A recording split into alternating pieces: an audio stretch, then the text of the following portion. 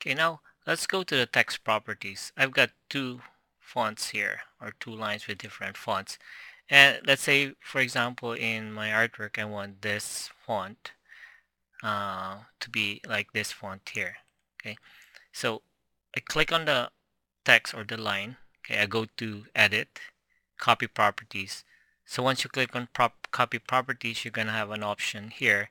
Do you want to copy the outline pen, the outline color, fill, text properties? Okay, so let's say I'll click on the text property. I just want to copy the style of font. So I'll click on text properties, click OK, and then an arrow will show up, and then you just point it to the text there.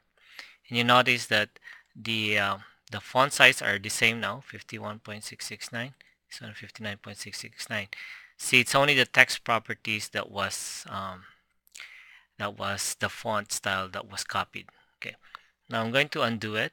Click on this icon here for undo, or Control Z. Okay, now let's say I want to copy the exact properties, the font, the color, the fill, and the outline. Okay, so I click on this one. I go to Edit, Copy Properties From, and I'll click on the fill, the outline color, and the outline pen, and then click OK. And the arrow will show up, and then just click, and there you go. Exactly the same font, outline, and fill.